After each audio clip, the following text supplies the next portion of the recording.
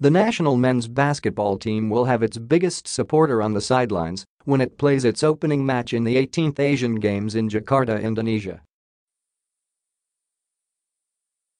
The Philippine Basketball Association (PBA) board arrived in the Indonesian capital on Wednesday in time for the Filipino Cagers' first game against Kazakhstan on Thursday morning at the GBK Basketball Hall.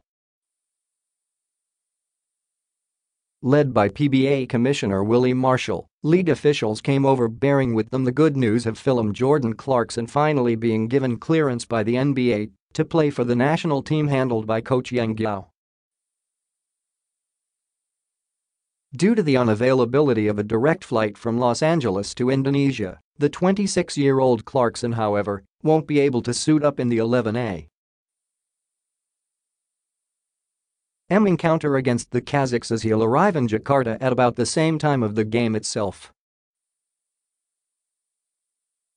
Still, that wouldn't dampen the spirit of the entire board, which came in full force as its way of showing support to the national team, whose core is made up of rain or shine players.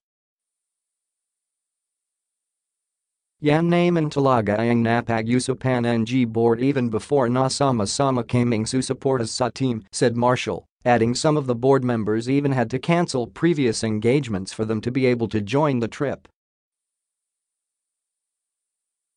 Philippine Olympic Committee (POC) Secretary General Patrick Gregorio, who is also alternate TNT Katropa alternate Board of Governor, also left together with the group.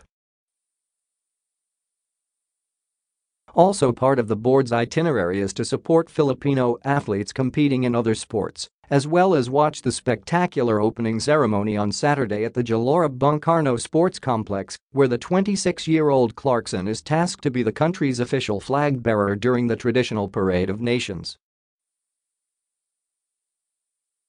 The board will be returning to the country on August 19 as the season-ending Governor's Cup is already underway, although it meant missing the national team's second game against China, which will see Clarkson playing his first ever game in a Philippine jersey.